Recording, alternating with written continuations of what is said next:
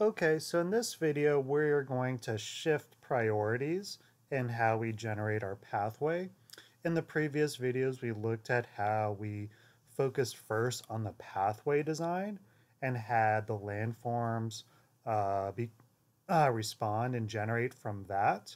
In this case, we're actually going to start with a landform and have the pathway respond to that. And this landform, again, can be an existing topography. It can be something that you created on your own. We looked at in other videos how to create some of those custom landforms, whether it's from height field images, whether you were using vector forces, or all sorts of other ways, a centerline. Now we can kind of take that landform that you created and embed the pathway onto that. And in this case, we're going to start by showing how do you embed a on-grade pathway. So basically, you're going to, again, start with that center line and project it onto the surface and then begin to manipulate it that way so that it's just, again, kind of an on-grade pathway. If this is some type of grass or dirt landscape, this is basically just in a very very subtle extrusion. You can kind of start to see what that profile looks like. However, in this one, again, we're going to kind of build off of it once again.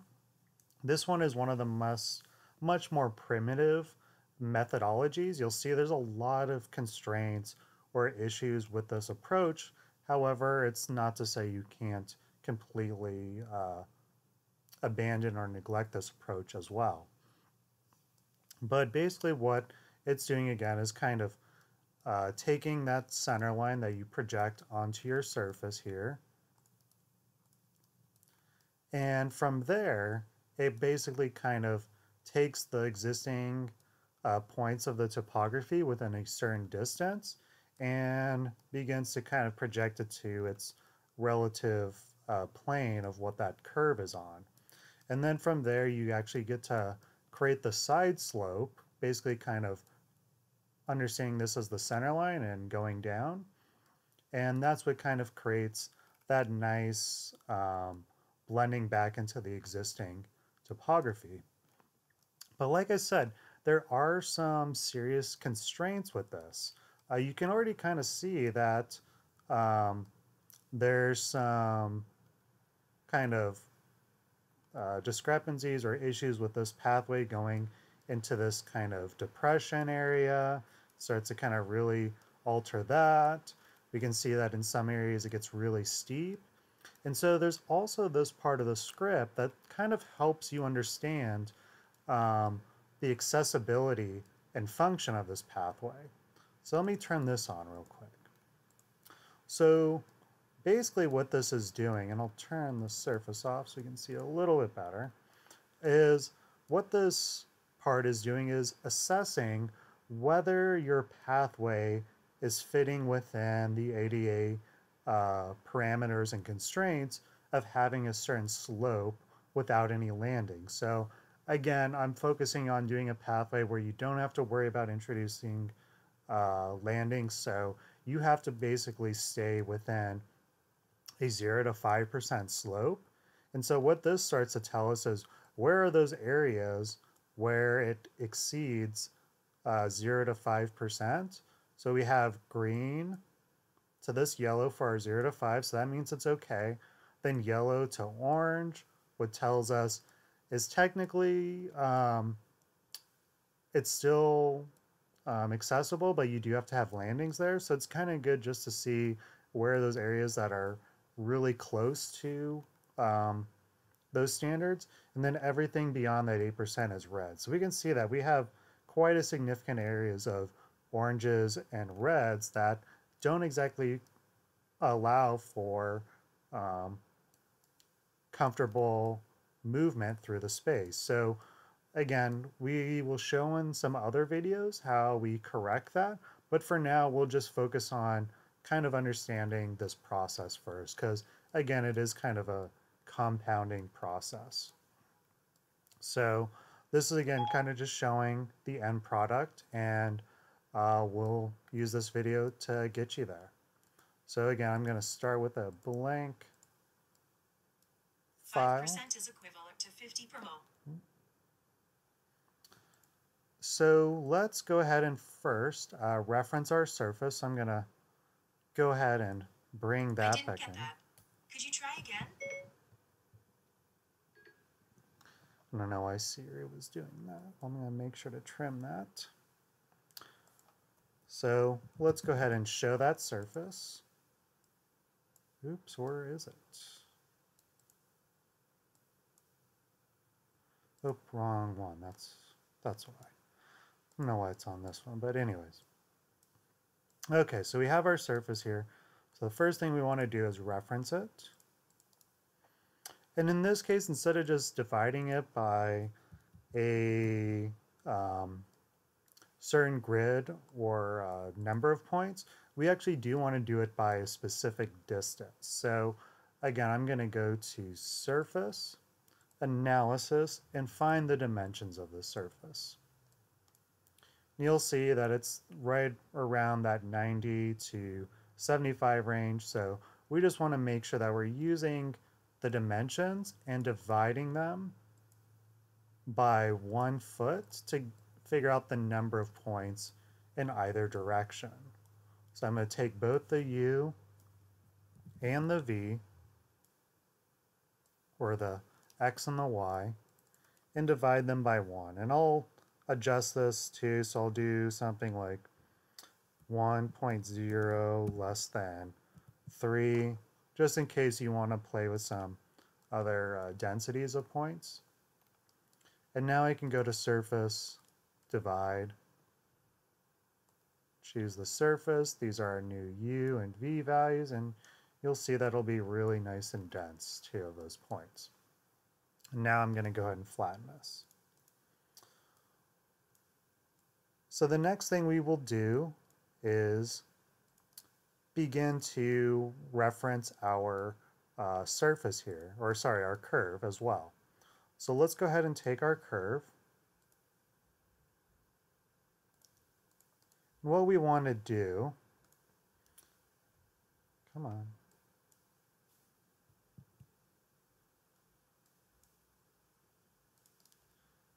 Set one curve. Why is it not wanting to reference that? Oh, there we go. Set one curve. Okay, so there's that. I'm not sure why there's 2 on. I think it's because of that. Again, green surface, green layer. Okay, so there's that. And again, in this case, we don't want to just divide our curve by a number of points. We want to divide them by a distance or a length. So I'm going to do divide length. And again, use 1 foot. So I'm just going to use that so that these are always kind of the same. And so now here are my points. Again, I'll make sure to flatten these. And this is where it's going to get a little bit tricky, because basically what we want to do is determine the closest points between these and divide them into their respective points. Again, it's kind of a little tricky, and I'll try to take my time with this, but again, it's the same process of using the closest point. And again, I always like to do this visual to kind of help you understand what it's happening, is that it's basically taking that grid of surface points and finding which points on the curve is it closest to. And that's what, and we're going to use this to basically kind of figure out. Seems like there's a lot more points or curves than there should be, but no, there is. Just looks kind of weird. But anyways, we're going to use this to pretty much kind of filter it out, right? So we can see that this point is closest to these grid of points. So it's a way of just kind of organizing it. I don't really need it, so I'm going to get rid of it.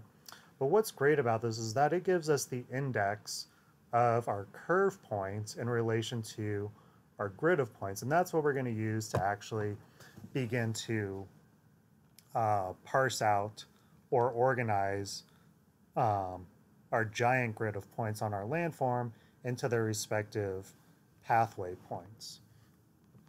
So I'm going to go to Math, Operations, and again, Equality.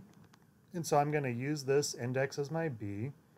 And then I basically want to just use the index for all those points, which again, it's just going to be however many points there are, but I just want them to be in that sequential order. So I'm going to go to Sets and use the Series component. Again, it's going to start at 0 index, step size is 1, and then we can use the length of our uh, list coming out of here, so 164 points, to tell me to create a list of index items that go from 100 to 0 to 163. So that's going to basically tell us which one represents each, but we also want to take these, and this is where we start to separate it. So I'm going to go ahead and graft this, and this does take a little bit of computing power, so there's a slight delay to it. But from here, now we get to basically kind of see how they get organized. So now we're going to know which ones are true and false for each one of those points. And so now I can go to List, Dispatch. So the first thing I want to do is use this list to apply this patch pattern to. And now when again, it's going to give me all 782 points, but it's also going to start to tell me how many are in each one of those points. I think that's, I'm not sure why I have 0 count for some of these. Let me just double check.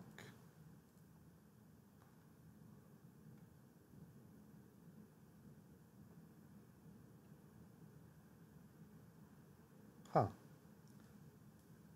Equals index.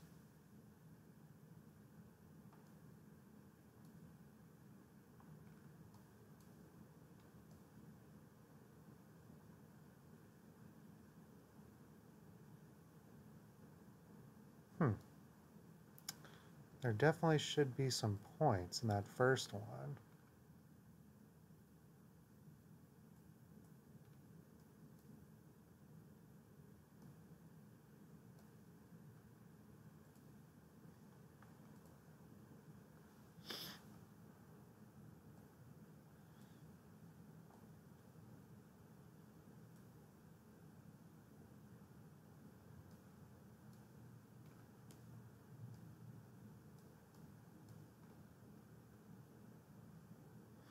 So I have to use divide by distance? Let's double check.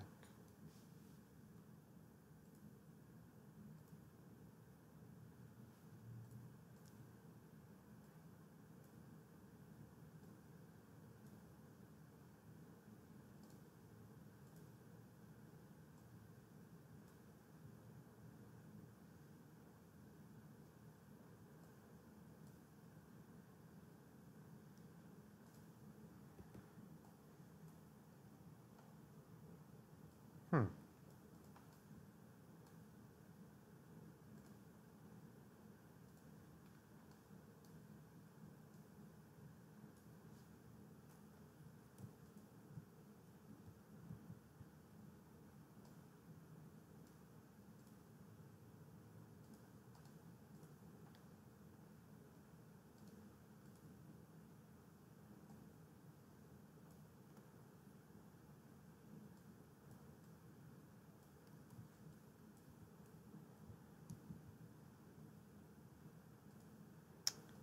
Oh, did I not? Oh, so I think I know. So I forgot to project these down, so that would always help. Um, so let's first project this curve onto our surface.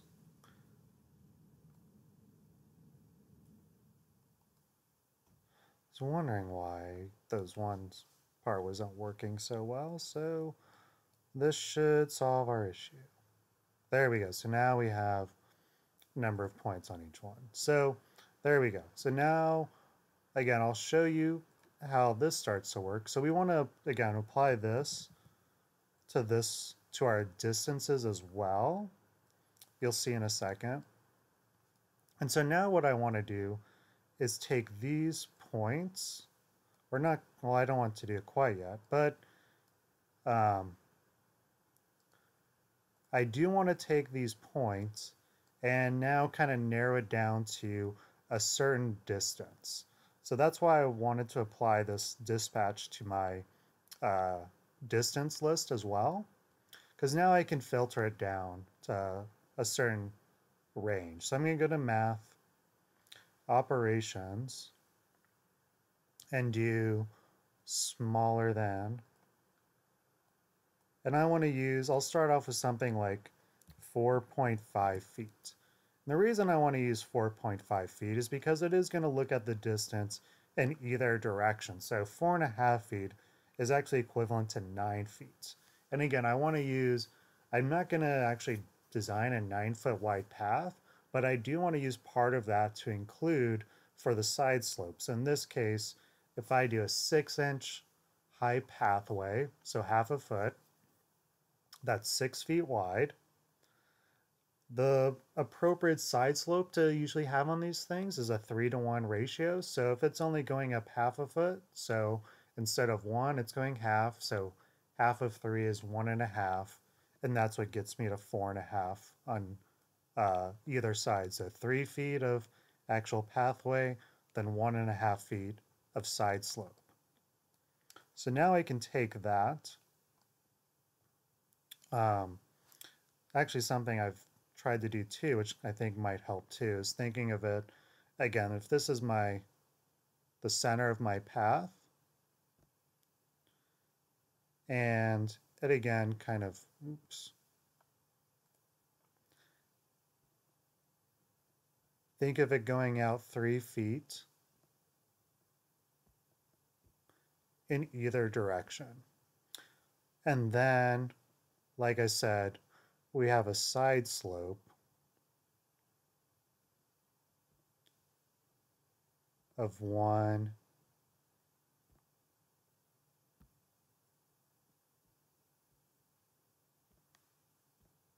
I can't just make a simple dot, so 1.5 feet, okay?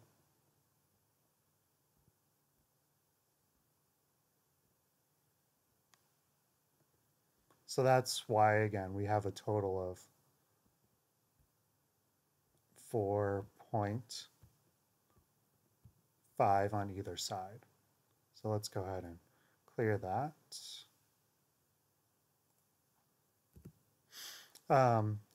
So now again, we're going to use this same process of true and false. So I'm going to do less than or equal to, and use sets, list, dispatch.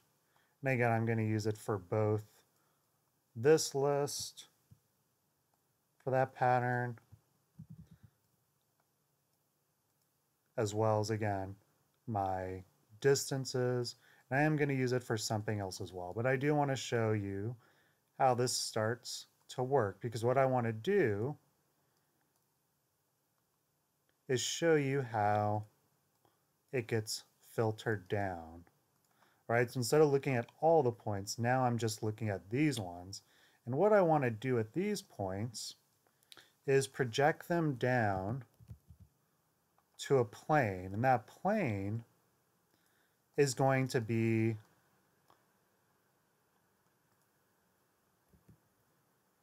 turn this off for a second. That plane is actually going to be these points of our curve.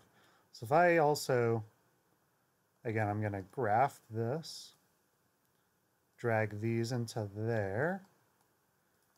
Now you'll see that these get projected onto their respective pathway. So you'll see that they do start to kind of leave that existing grade in some areas. All right, so you can see in this area, you can see that the pathway is going to start to cut through it there. And in areas like this, we can see that the pathway is actually going to add soil to those areas. So that's how this starts to work. And so I'm going to turn this off. Again, I'm sticking with my distances for this, because this from here is what we're going to use to kind of help with our graph mapper again. So with those distances, I can now go to Input, Graph Mapper, and this is again how we create that side slope. So I'm going to double click, or sorry, right click, graph type, use Bezier. So again, the closer it is, the more I want it to go up a certain height. In this case, I want it to just go up 6 inches or half a foot. So I'm just going to make sure I get kind of close.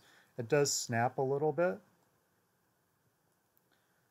And then as it gets further away, so that 5 and 4.5, it starts to return basically back to grade.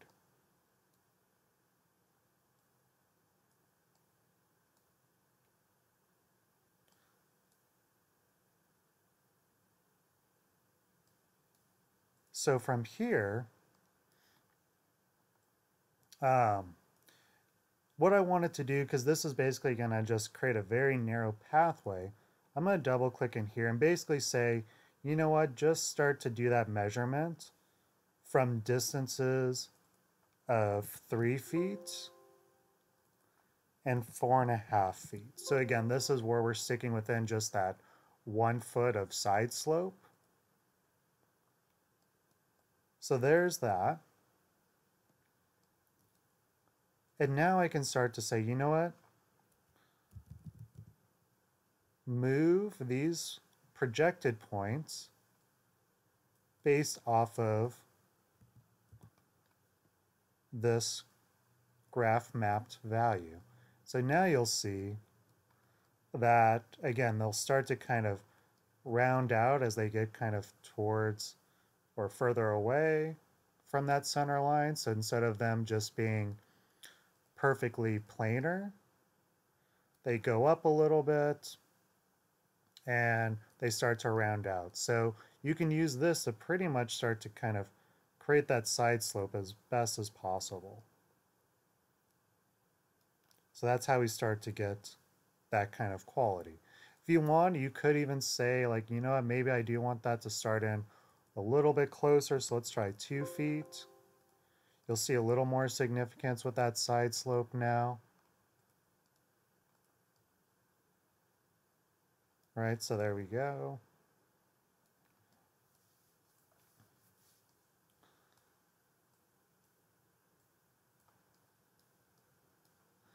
And so now we've got our new points. And this is, again, where it gets a little tricky because we have to basically return these new points onto the existing grid. So from here, I'm going to go ahead and flatten these points. I'm going to go to Sets, List,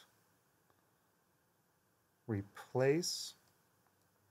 And again, I'm using this pool, the initial original grid of points. I also need to find the index, and this is where we have to kind of do it a couple times. So I'm going to go to List, Item Index, and I'm going to use this. I'm also going to drag this into there, and I'm going to go ahead and flatten that. So that is going to give me the actual list items.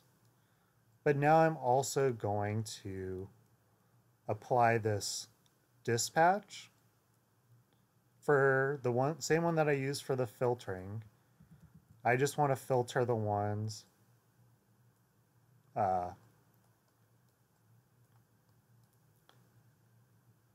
are within that 6 or that 4.5 feet distance. So you'll see now my list index item has been reduced as well. And there should be the same amount of points. Oops, let's also, shoot, this is where we want to,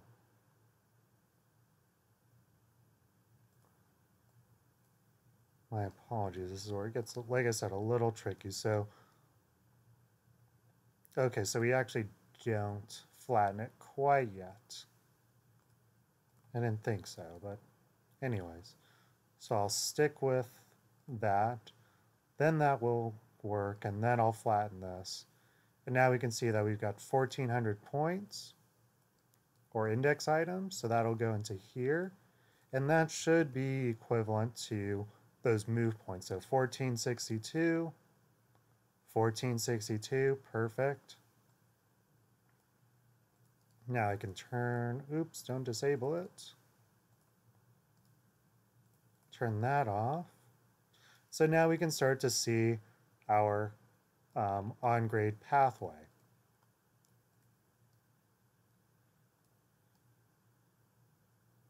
And so now what I want to do is, again, kind of create a surface from that. So you can definitely start to see where it kind of goes above and above it, but then it's also going to start to cut away in some areas. So again, we're going to do surface from points.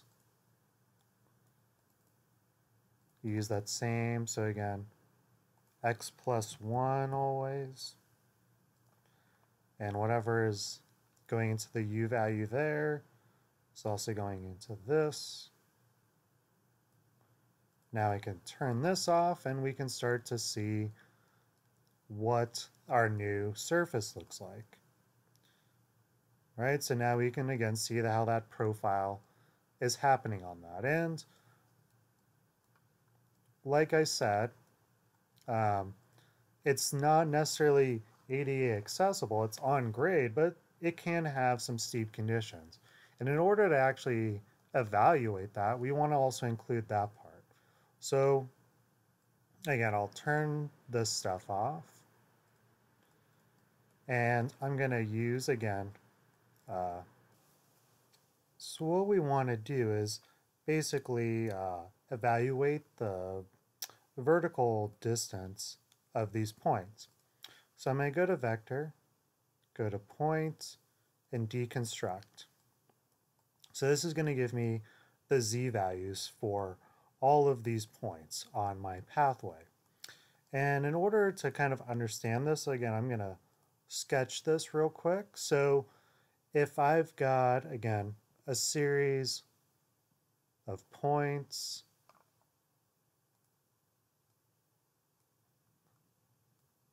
that have all sorts of different slope conditions. However, they're all 1 feet apart. That's what we set those parameters to. Let's say this one's at 10, this one's at 10.5, this one's at 10.7. We basically want to find out what that elevation difference is. So this is 0.5, this one's 0.2, because now that once we get that distance of elevation change, and we have the length, we can actually use that to determine our slope conditions. So that's why we're going at it with this process. So let's go ahead and clear this up. So like I said, now we have our z values, but we want to again kind of see what those segments are between these points, right? So if I were to kind of think of it as like, what's the slope between these 2 points, the slope between these two, and so forth. So what I have to do is go to math, domain, and consecutive domains. So that's, once I drag all those z values in here, it's gonna begin to, again, kind of create those segments. By default, it's actually gonna accumulate these. So when I see 10.004 and 10.1, it's actually going to add those up. So it's going to start with 10.004, but then it's going to be 20.1 roughly. So that's why you have it. So make sure that you actually right click and set Boolean to false. So this way it just kind of groups them consecutively together. So it goes 10.004 to 10.1, then that is same one of 10.1 to the next one. So that's, again, you're repeating some of these points as you go on. So that's why you want to do that. The next thing you want to do is deconstruct these domains. And basically using one value and minus the other. So again, you have to be mindful of the fact that if I'm taking, let's just draw this again real quick, an upward slope, which again has a positive slope, But if this is 9 feet, and that's 10 feet, and I do 9 minus 10, I'll get -1. So I have a negative value that represents a positive slope. And if I were to do the opposite of going downhill, this is 10, and that's 9. Again, 10 minus 9 equals a +1, even though it's a negative slope percent. So we have to also not only just subtract it to get that difference, we also want to find the negative. So that way our positive slopes are actually reading as a positive value, and our negative slopes are reading as a negative value. So now that we have that, so we have our distance and elevation, which is what this component's doing, and we have our length. Now we use the slope formula to figure that out. So I'm going to do operations and do divisions. So I'm dividing the rise, or the distance and elevation, by the length, or the run, however you want to kind of refer to it as rise over run, or distance and elevation over length, which is the grading variables. So now I have all those slope conditions, and you'll see that they actually still read as some are positive and some are negative. So the next thing we want to do is actually create that color gradient. So I'm going to go to parameters, and I'm going to use my color gradient. I'm going to choose one of my new ones here. So I again have 0 to 5%, 5 to 8, just to see what that might look like. So before I just drag this in here, like I said, it's showing both positive and negative value. Whether it's, let's say 13% in the upward direction or the downward direction, it's still not ADA accessible. So regardless of it's positive or negative, we need to make sure that that 13% and anything above 5% gets registered correctly. So I want to take these values that have both positive and negative and find the absolute value. And so now I can drag that into there. And again, what's good about this is I did keep these in decimal format. So 0.096 is actually 9.6%, 0.83 is 8.3%, 0.07 is 7%. So that's going to work well with just keeping these defaults of 0 and 1. And now I'll go ahead and display that. So I'm going to go to display, custom preview. So these are the colors. Here's the geometry I want to display. I'll go ahead and turn off my surface so I can see it a little better. So now we can see just how many areas that we have beyond that desirable 0 to 5%, right? These purples and pinks means it's too steep to actually access. You can kind of see that in that case. So again, whether it's going downhill in that pathway, it's still inaccessible because you have to think, well, they might be coming up that, right? And even if they're just going that direction, that's still going to be tough to control. So that's how we get those parameters, and you'll see in the next video how we utilize this information and use a variety of ways to basically remap or regrade it to work within a certain bounds. So look forward to that in the next video. The other thing that's good to show with this, so if I turn on, again, these new contours that show my pathway, I can even show the contours for the original surface. And I'm again using the same distance for both. You can start to see like how this new proposed contours begin to veer off that existing. And what's good is you can start to see that there is, again, the kind of crown of our path. In some areas you have these swales. Some areas you're showing that it cuts off to the landform. So what's cool is that this side slope profile intuitively also creates some swales for drainage on either side, right? So with these uphill areas, instead of the water just draining onto the pathway, it'll drain into these swales on the perimeters and avoid kind of making that inaccessible. So that's what's also kind of nice with that. And you can see that with the contours. So this is cool where you can see again, both proposed and existing, and you can overlay those with site plan drawings to show where those changes are made.